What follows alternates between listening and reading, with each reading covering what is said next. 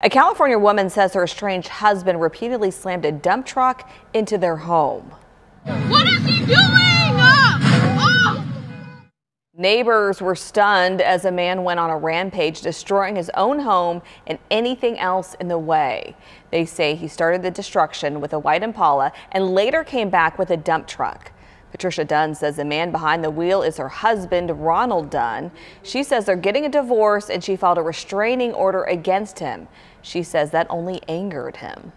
I don't even want this house anymore. I just want to put it up for sale and just move on because I'm not comfortable here anymore.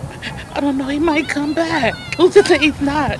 A man that's under that kind of rage, who's to say what he might do? He was trying to kill me. He really was. Neighbors say police arrived 45 minutes after the first 911 call.